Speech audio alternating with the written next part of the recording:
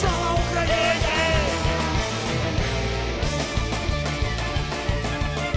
It was like trio, then 4 people. Sergey, 6, 7, 8. Just full-blown orchestra of immigrants. All this trauma of immigration. You're constantly trying to heal that.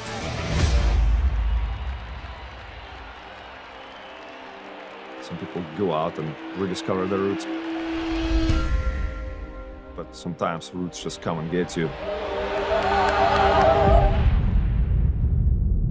На Чернобыльской атомной электростанции произошла авария. My youth, it was fractured. Gorbachev opened the doors and we just packed up and we were living for unknown duration of time.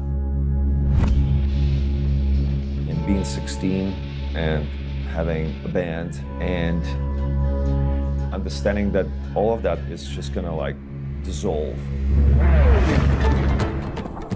Since the combat began, there's no way of sitting around and being a spectator of the news. That's not an option. If you're Ukrainian, you're connected on a cellular level. I'm fucking grateful that we can do what we can do.